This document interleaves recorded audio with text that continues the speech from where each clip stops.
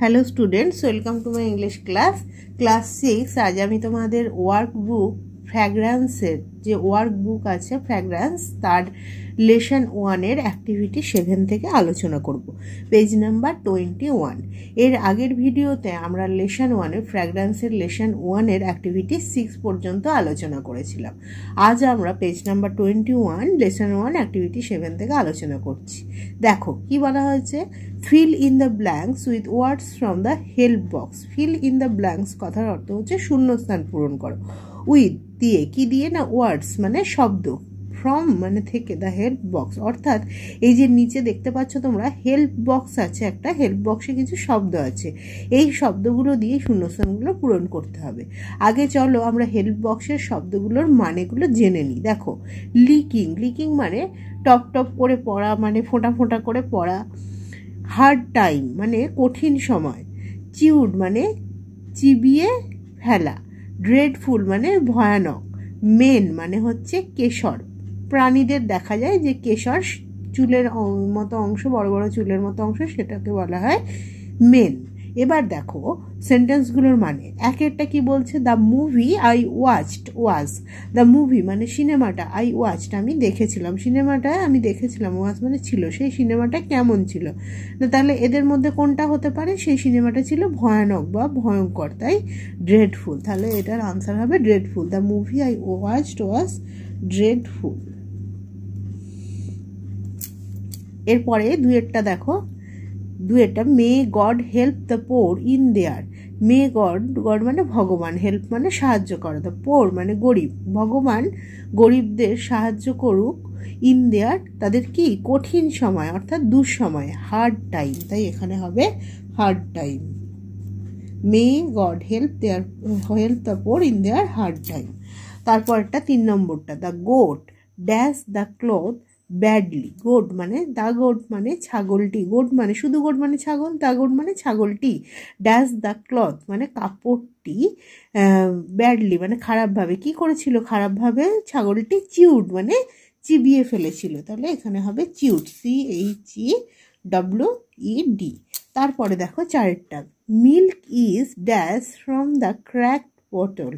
Milk is কি হবে তাহলে, লিকিং মানে ফোঁটা ফোঁটা করে পড়ছে, ফ্রম মানে থেকে, দ্য ক্র্যাকড বোতল, ক্র্যাকড বোতল মানে হচ্ছে ফাটা বোতল, ফাটা বোতল থেকে মিল্ক দুধটা ফোঁটা ফোঁটা করে পড়ছে, লিকিং, LAKING। তারপরটা দেখো, lion has beautiful brown dash.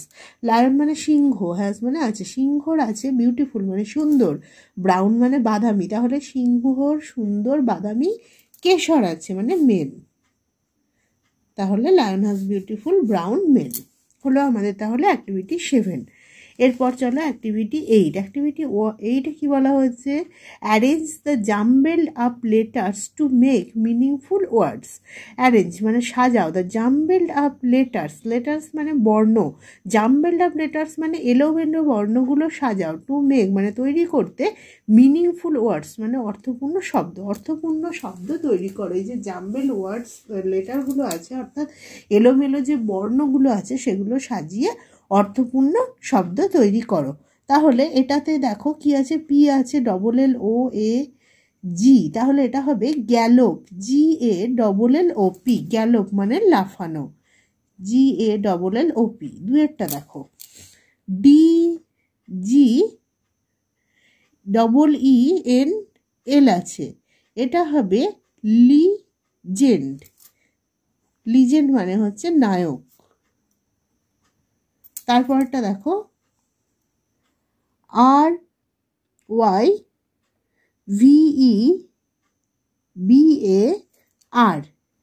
এটা হবে ব্রেভারি, BRAVERY, ব্রেভারি মানে হচ্ছে সাহসিকতা। তারপরটা দেখো, LEDDUH, এটা হবে হার্ডেল, হার্ডেল মানে গুটি সুটি মেরে থাকা বা জড়ো হয়ে থাকা, হার্ডেল, HUDDEL। তারপরে দেখো, RSPEIAD, এটা হবে ডেসপায়ার মানে হতাশা, DESPAIR,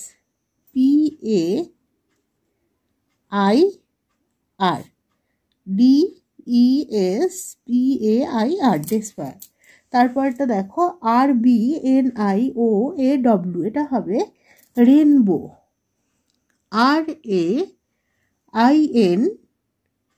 RAINBOW, রেনবো মানে রামধনু।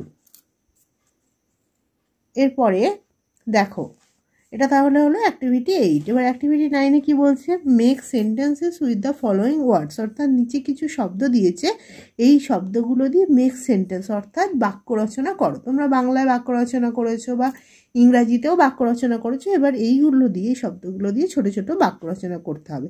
তার আগে শব্দগুলোর মানেগুলো আমরা একটু জেনে নিই, চলো। বর্ডার মানে সীমানা, লিজেন্ড মানে নায়ক, ডিসকভার্ড মানে আবিষ্কার করেছিলেন, ব্রেভারি মানে সাহসিকতা। তাহলে দেখো বর্ডার মানে সীমানা, তাহলে এখানে আমরা সহজ সেন্টেন্স লিখছি যাতে সবার সুবিধা হয়। আমি লিখছি he lives near the border, অর্থাৎ সে সীমানার কাছে বাস করে।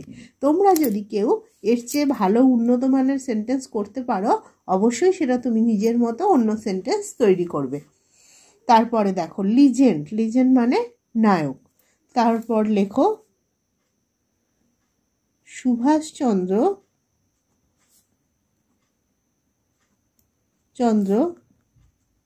বোস ওয়াজ এ লিজেন্ড, তিনি ছিলেন একজন নায়ক।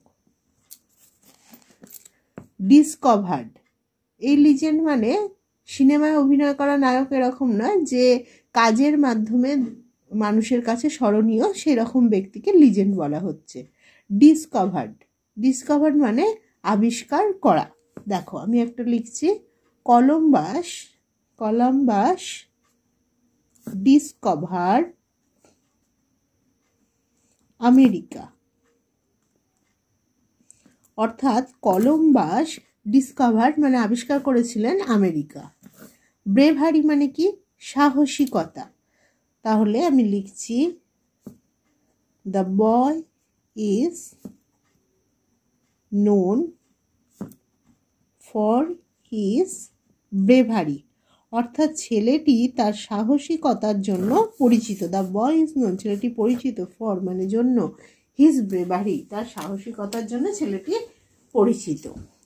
এরপরে দেখো বলছে কি বলা হয়েছে, এটা অ্যাক্টিভিটি 9 কোনো অ্যাক্টিভিটি 10 বলে আলাদা বলা নেই এখানে, এটা অ্যাক্টিভিটি 9-এরই অন্তর্গত। বলছে read the words given below and fill in the list, বলছে এই যে শব্দগুলো দেয়া হয়েছে সেগুলো পড়ো এবং ফিল ইন দ্য লিস্ট মানে এই যে লিস্টটা আছে দুদিকে, সেগুলো শূন্যস্থান পূরণ করতে হবে। শব্দগুলো আগে কি চলো পড়ে নি। মিল্ক, মিল্ক মানে কি? দুধ। অ্যাপেল মানে আপেল, বুক মানে বই, রাইস মানে চাল, ডিশ মানে হচ্ছে থালা, গোল্ড মানে সোনা, স্যান্ড মানে বালি, এগ মানে ডিম। এবার দুটো ঘর দিয়েছে, একদিকের ঘরে দিয়েছে দেখো আই ক্যান কাউন্ট দেম মানে আমি পারি, কাউন্ট মানে গোনা, দেম তাদেরকে আমি গুনতে পারি। আর একটা ঘরে দিয়েছে I can not count them, আমি তাদের গুনতে পারি না। অর্থাৎ যে জিনিসগুলো এই যে আমরা পড়লাম, যেগুলো আমি গুনতে পারি সেগুলো এপাশের ঘরে বসাবো, এবং যেগুলো আমি পারি না গুনতে সেগুলো এদিকের ঘরে বসাবো। তাহলে দেখো একটা একটা করে জিনিস আমি দেখি যে কোনটা গুনতে পারি আর কোনটা গুনতে পারি না। যেমন ধরো প্রথমে কি আছে? মিল্ক আছে, মিল্ক মানে দুধ, দুধ কি আমরা গুনতে পারি? গুনতে পারি না, 1 2 করে গুনতে পারি না, তাই সেটাকে কি হবে? আই ক্যান নট কাউন্ট দেমের ঘরে আমায় লিখতে হবে, তাই এখানেই লিখলাম আমি মিল্ক। তারপরে কি আছে? অ্যাপেল, অ্যাপেল মানে কি? অ্যাপেল মানে আপেল, তাহলে আপেল তো আমরা গুনতেই পারি, একটা আপেল দুটো আপেল করে, তাহলে এটা হবে এই যেটা আমি গুনতে পারি তার ঘরে। বুক মানে বই, বুকটাও তাহলে আমরা গুনতে পারি, তাই বুকটাও আমার পাশের ঘরে বসাতে হবে। রাইস মানে চাল কিন্তু আমরা গুনতে পারি না, গুনে শেষ করতে পারবো না আমি কখনোই চাল, অনেকগুলো চাল নিলে তাহলে এটা রাইসটা কি হয়ে যাবে? যেটা আমি গুনতে পারি না তার ঘরে। ডিশ মানে হচ্ছে থালা, একটা থালা দুটো থালা করে আমরা গুনতে পারবো, তাই ডিশটা আমরা এই পাশের ঘরে বসাবো। এরপর গোল্ড মানে সোনাটা কি হবে? সোনাটা ওজন করতে হয় কিন্তু গোনা যায় না। দেখো তারপরে হচ্ছে স্যান্ড, স্যান্ড মানে বালি, সেটাও কি গোনা যায় না, তাই আমি সেটাকেও এই ঘরে বসাবো। তারপরে কি দেখো এগ, এগ কি একটা দুটো করে গোনা যায়, তাই এগটা আমি এ পাশের ঘরে বসালাম। এরপরে চলো পরের পাতায় কি আছে আমরা দেখি। বলছে কি বললাম, এতক্ষণ আমরা দেখলাম কিছু জিনিস গোনা যায় আর কিছু গোনা যায় না, সেটা সম্বন্ধে এখানে কি বলা হয়েছে দেখো। সাম নাউন্স, এই যে আমরা শব্দগুলো এতক্ষণ লিখলাম এগুলো কি প্রত্যেকটাই একটা করে নাউন, বা যাকে বাংলায় বলা হয় বিশেষ্য। নাউন কাকে বলে? যার দ্বারা কোনো ব্যক্তি, বস্তু, পদার্থ ইত্যাদির নাম বোঝায় তাকে বলা হয় নাউন। তো এখানে কি বলা হয়েছে দেখো, সাম নাউন্স ক্যান বি কাউন্টেড, অর্থাৎ সাম নাউন্স মানে কিছু নাউন ক্যান বি কাউন্টেড অর্থাৎ গোনা যায়। We can put number in front of them, আমরা তাদের সামনে 1 2 করে সংখ্যা বসাতে পারি। যেমন আমি বলতে পারলাম যে একটা বই, দুটো বই, একটা আপেল, দুটো আপেল ইত্যাদি। দে ক্যান বি এক্সপ্রেসড মানে তাদের প্রকাশ করা যায় in singular form or plural form মানে তাদের এককভাবে মানে একটা বা বহুভাবে প্রকাশ করা যায়। আমি বলতে পারি একটা আপেল বা একটা বই, আবার বলতে পারি দুটো আপেল বা দুটো বই, এভাবে আমরা বলতে পারি। দে আর কল্ড কাউন্টেবল নাউন্স, তাদেরকে বলা হয় কাউন্টেবল নাউন্স। অর্থাৎ এর থেকে আমরা কি বুঝলাম, যে সমস্ত নাউনকে সিঙ্গুলার, প্লুরাল এই আকার দুটো রূপ আমরা দিতে পারবো সেটাকে বলা হয় কাউন্টেবল নাউন। এরপর বলা হয়েছে for example the word book can be 1 book or 2 books or more, বই একটা বই, দুটো বই বা তার চেয়ে বেশি বলতে পারি। Therefore we can use number to qualify the word বুক, তাই আমরা এই বুক শব্দটার সঙ্গে নাম্বার ইউজ করতে পারি। Haynes book is a countable noun, তাই বই হলো একটি কাউন্টেবল নাউন। এরপরে কি বলা হয়েছে, the nouns which can not be counted, noun যেগুলো গোনা যায় না, or can not be expressed in numbers যেগুলো সংখ্যায় প্রকাশ করা যায় না, আর আনকাউন্টেবল নাউন্স তাদেরকে বলা হয় uncountable noun. They do not have plural forms, তাদের কোনো প্লুরাল ফর্মস নেই। দেখো যেমন milk is an example of uncountable noun, তোমরা কি বলতে পারো একটা দুধ, তুমি কি দুধের দোকানে গিয়ে এরকম বলতে পারবে যে আমাকে একটা দুধ দাও, আমাকে দুটো দুধ দাও, এরকম বলতে পারবে না। দুধের প্যাকেট বলতে পারবে যে একটা দুধের প্যাকেট, মানে দুধ জিনিসটা তো এরকম করে আমরা বলতে পারি না একটা দুধ দুটো দুধ, তাই এটা কখনোই একটা বা দুটো সংখ্যার দ্বারা গোনা যাবে না, সংখ্যায় প্রকাশ করা যাবে না, এবং এটা সিঙ্গুলার প্লুরাল হবে না, তাই এটাকে বলা হচ্ছে আনকাউন্টেবল নাউন। এবার অ্যাক্টিভিটি 10-এ আমাদের কি কাজ করতে বলা হয়েছে দেখো। বলছে read each of the sentences, read মানে পড়ো, ইচ মানে কি প্রত্যেক, অফ দ্য সেন্টেন্সেস প্রত্যেকটা সেন্টেন্স পড়ো, আর right in the blank space এই ফাঁকা জায়গায় লেখো if the underlined word is a countable noun or an uncountable noun. অর্থাৎ এখানে কিছু শব্দ দেওয়া আছে সেগুলো কাউন্টেবল নাউন, মানে কিছু নাউন দেওয়া আছে সেগুলো কাউন্টেবল নাউন না আনকাউন্টেবল নাউন সেটা তোমাদের লিখতে হবে। যেমন দেখো এর দাগে কি বলা হয়েছে, বাটার মেলস ইজিলি, বাটার মানে মাখন, এর মেলস মানে গলে যায়, ইজিলি মানে সহজে, সহজেই মাখন গলে যায়। তাহলে মাখন সেটা কি তুমি একটা মাখন, দুটো মাখন এরকমভাবে তুমি তো মাকে বলতে পারবে না মা আমাকে রুটিতে একটা মাখন দাও, এটা বলতে পারবে না। তুমি কি বলবে, মা রুটিতে আমায় একটু মাখন দাও। তাহলে এটা তো মাখনটা একটা মাখন দুটো মাখন এভাবে সংখ্যায় প্রকাশ করা যায় না, তাই এটা আনকাউন্টেবল। তাই বাটারের পাশে আমরা লিখব uncountable noun.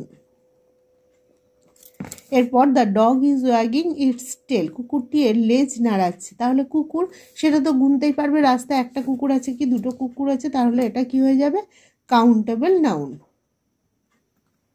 Countable noun. শিয়ারটা you can fry it in oil, তুমি এটাকে তেলে ভাজতে পারো, ফ্রাই মানে ভাজা। তাহলে অয়েল, অয়েল কি গোনা যাবে? অয়েল গোনা যাবে না, অয়েল মানে তেল, সেটাও কি পরিমাপযোগ্য বিষয়, সেই আমি একটু তেল নিতে পারি, একটা তেল নিলাম দুটো তেল নিলাম এরকম নয়, তাই এটা হয়ে যাবে uncountable noun.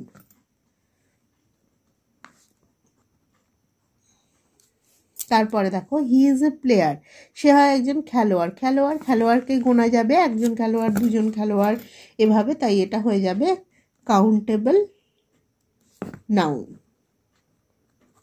This banana is not fresh, এই কলাটি ফ্রেশ নয়, সতেজ নয়। দেখো ব্যানানা, ব্যানানা তো তোমরা গুনতেই পারো সহজে, একটা ব্যানানা মানে কলা, দুটো কলা ইত্যাদিভাবে গুনতেই পারো, তাই ব্যানানা হয়ে যাবে কাউন্টেবল নাউন। এরপরে দেখো please give me your knife, দয়া করে তোমার ছুরিটা দাও। নাইফ, নাইফ মানে ছুরি, সেই জিনিসটাও কি গোনা যাবে? একটা ছুরি রাখলাম, দুটো ছুরি, তিনটে ছুরি, তাই এটাও হবে কাউন্টেবল নাউন।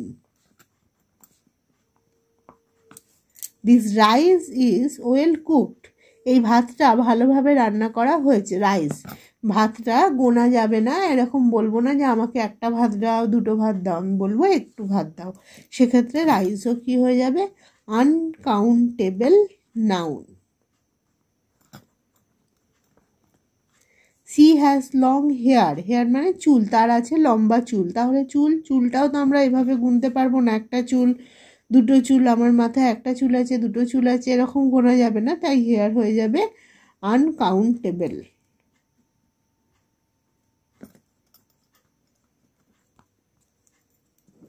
এরপর দেখো কি বলা হয়েছে, underline the words that indicate A group. এবার তোমাকে কিছু শব্দের তলায় দাগ দিতে বলা হচ্ছে, যেগুলো তে কিছু একটা দলকে নির্দেশ করছে। দল মানে কি? কয়েকজন ব্যক্তিকে একসঙ্গে বা কয়েকটি বস্তুকে একসঙ্গে নির্দেশ করছে। দেখো একটা বলছে the jury found the prisoner guilty. The jury, জুরি মানে হচ্ছে বিচারকগণ, কয়েকজন বিচারককে একসাথে জুরি বলা হচ্ছে, তাহলে আমরা এই দ্য জুরিটাতে আন্ডারলাইন করব। C, দুয়েরটা, C pluck a bunch of flowers, সে তুললো এ বাঞ্চ, বাঞ্চ মানে গুচ্ছ, অফ ফ্লাওয়ার্স এক গোছা ফুল, তাহলে এই বাঞ্চ হচ্ছে একটা দলকে মানে গ্রুপকে বোঝানো হচ্ছে, ফুলের দলটা। তিনেরটায় team of players is playing, তাহলে এখানে কোন শব্দটা? এ টিম অফ প্লেয়ার্স বা এ টিমের তলায় আমরা আন্ডারলাইন করব। চারেরটা a pair of shoes is missing, এক জোড়া জুতো মিসিং, তাহলে এ পেয়ার, এ পেয়ার শব্দের মাধ্যমে কি এক জোড়া মানে দুটোকে বোঝানো হচ্ছে, তাই এ পেয়ারের তলায় আন্ডারলাইন করব। পাঁচেরটা দেখো the police disperse the crowd, police ছত্রভঙ্গ করে দিল দ্য ক্রাউড মানে জনতা, জনতা মানে কি? একসঙ্গে অনেক লোক, তাহলে দ্য ক্রাউডের তলায় আমরা দাগ দেব। বলছি লেটস লার্ন, চলো শিখি, the words that indicate A group of persons, things, animals or collection of any noun taken together as a whole. বলছে দ্য ওয়ার্ডস দ্যাট ইন্ডিকেট, যে শব্দগুলো যেগুলো নির্দেশ করে একটা গ্রুপ অফ পার্সনস, একদল ব্যক্তি, থিংস মানে বস্তু, অ্যানিমালস মানে প্রাণী, or collection of any noun, বা taken together as a whole মানে অনেকগুলো নাউনকে একসাথে নিয়ে একটা এরকম একটা ধারণা দেয়, সবাইকে একসাথে নিয়ে। ধরো ক্রাউড বলছে, কিন্তু জনতা, জনতা মানে সেখানে কিন্তু অনেক মানুষ আছে। টিম মানে দল, দলের মধ্যে অনেকগুলি ছেলে আছে, সবটা নিয়ে কিন্তু একটা টিম হচ্ছে। এই সবটা নিয়ে যখন একটা নির্দেশ দিচ্ছে, সেটাকে বলা হচ্ছে কি? Collective noun. দেখো নাউনের সমষ্টি যা একত্রিতভাবে বস্তু বা প্রাণীর দলকে প্রকাশ করে আর কল্ড কালেকটিভ নাউন। এই ধরনের নাউন যেখানে সবাইকে মিলে একটা দল নির্দেশ করে তাকে বলা হচ্ছে কালেকটিভ নাউন। এবার বলা হয়েছে activity 11-এ fill in the blanks with appropriate collective noun, সঠিক কালেকটিভ নাউন দিয়ে শূন্যস্থান পূরণ করো। যেমন ধরো এখানে কিছু আছে হেল্প বক্সের শব্দ, সেটা দিয়ে আমাদের এই শূন্যস্থান পূরণ করতে হবে। গ্রুপ, গ্রুপ শব্দটা কার আগে বসে? হার্ট শব্দটা কার আগে বসে? ব্যাচ শব্দটা কার আগে বসে? ফ্লোক, বাঞ্চ, প্যাক কার আগে বসে? যেমন প্রথমে দেখো আছে এ ড্যাশ অফ গ্রাফস, তাহলে কি হয়ে যাবে? এ ব্যাচ অফ গ্রাফস কিন্তু হবে না, সেক্ষেত্রে হবে a bunch of grasp, bunch মানে থোকা, আর গ্রাফস মানে আঙুর, অর্থাৎ হবে এক থোকা আঙুর। এ বাঞ্চ অফ গ্রাফস, গ্রাফসের আগে সবসময় বাঞ্চ কথাটাই বসবে। বিয়েরটা এ ড্যাশ অফ বার্ডস, তাহলে বার্ডসের আগে কি হবে? Flock, A flock of birds মানে এক ঝাঁক পাখি, তাই এখানে হবে ফ্লোক। তারপরে দেখো শিয়ারটা এ ড্যাশ অফ স্টুডেন্টস, তাহলে হবে এ ব্যাচ অফ স্টুডেন্টস, বলা হয় না ছাত্রদের batch, class 6-এর batch, class 7-এর batch, তাই স্টুডেন্টসের সঙ্গে কোন কালেকটিভ নাউনটা আসবে? ব্যাচ। তারপরে ডিয়েরটা a dash of cows, A hard of cows অর্থাৎ পাল, গরুর পাল, হার্ড। তারপরে দেখো এ ড্যাশ অফ উলস, নেকড়ে, উলস মানে নেকড়ে, কি হবে a pack of owls. এফেরটা a dash of policeman, তাহলে কি হবে এ গ্রুপ অফ পুলিশম্যান। তাহলে অ্যাক্টিভিটি 11টা আমরা করলাম। এরপরে চলো অ্যাক্টিভিটি 12। অ্যাক্টিভিটি 12-এর আগে কিছু আমাদের পড়তে বলা হয়েছে। বলছে কি দেখো, fill in the blanks with abstract nouns given in the box, one is done for you. এখানে কিছু অ্যাবস্ট্রাক্ট নাউন দেওয়া হয়েছে, সেগুলো দিয়ে শূন্যস্থান পূরণ করো। তোমরা পড়েছো যে নাউন 5 প্রকারের, proper noun, common noun, material noun, collective noun এবং অ্যাবস্ট্রাক্ট নাউন। তো এখানে আমরা অ্যাবস্ট্রাক্ট নাউনের কথা বলবো। অ্যাবস্ট্রাক্ট নাউন হচ্ছে যেটা চোখে দেখা যায় না, শুধু অনুভব করতে হয় যে নাউনটা, সেটা অ্যাবস্ট্রাক্ট নাউন বা বিমূর্ত, যেটা চোখে দেখা যায় না। দেখো এখানে কি চাইল্ডহুড বাল্যকাল, অ্যামেজমেন্ট বিস্ময়কর, ফ্রেন্ডলিনেস ব্রেভারি মানে সাহসিকতা, ফ্রেন্ডলিনেস মানে বন্ধুত্বপূর্ণ, ফ্রিডম মানে স্বাধীনতা, সুইটনেস মানে মিষ্টত্ব। এবার আমরা শূন্যস্থান পূরণ করব। দেখো এক একটা করা আছে। The soldier is very brave, সৈন্যটি হয় খুব সাহসী। হি ওয়াজ অ্যাওয়ার্ডেড, তাকে পুরস্কৃত করা হয়েছিল, ফর মানে জন্য, হিজ ব্রেভারি, তার সাহসিকতার জন্য তাকে পুরস্কৃত করা হয়েছিল। তাহলে এখানে bravery, ব্রেভের noun abstract noun form কি হলো, ব্রেভটা তো অ্যাডজেক্টিভ, ব্রেভের নাউন ফর্ম হয়েছে ব্রেভারি। এবং ব্রেভারি কোন ধরনের নাউন, ব্রেভারি হচ্ছে অ্যাবস্ট্রাক্ট নাউন। যে সাহসিকতা, সেটা কি আমরা চোখে দেখতে পাই? দেখতে পাই না, সেটা একটা উপলব্ধি করার বিষয়, যে তার সে সাহসী, অর্থাৎ তার সাহসিকতা মানে আছে। তাহলে ব্রেভারিটা নাউন, যেটা এমন নাউন যেটা আমরা চোখে দেখতে পাই না, এটাকে বলা হয় abstract noun. দুয়েরটা everyone wants to leave freely, প্রত্যেকে স্বাধীনভাবে বাঁচতে চায়। He must fight for his dash, সে অবশ্যই লড়াই করবে তার কিসের জন্য, স্বাধীন থেকে স্বাধীনতা। তাহলে এটা হবে ফ্রিডম। ফ্রি এর নাউন ফর্ম হচ্ছে freedom. Children play in the ground, children বাচ্চারা খেলা করে, ইন দ্য গ্রাউন্ড মাঠে খেলা করে। দেয়ার ড্যাশ ইজ জয়ফুল, তাহলে চিলড্রেন থেকে হবে কি চাইল্ডহুড, তাদের বাল্যকাল। তারপরে সুগার ইজ সুইট, চিনি হয় মিষ্টি। One may not like it's dash, কেউ হয়তো এর মিষ্টত্ব পছন্দ নাও করতে পারে। সুইটের নাউন ফর্ম হবে সুইটনেস। দেখো এটাও অ্যাবস্ট্রাক্ট নাউন, যেটা চোখে দেখা যায় না। মিষ্টত্ব সেটা অনুভব করতে হয়, চোখে দেখা যায় না। The clowns amaze us, clowns মানে জোকার, জোকারগুলো আমাদের অবাক করে দিয়েছিল। উই এনজয় সাচ অ্যামেজ, যে নাউন ফর্ম হবে অ্যামেজমেন্ট। এই যে দেওয়া আছে এখানে AMAZEDEMENT।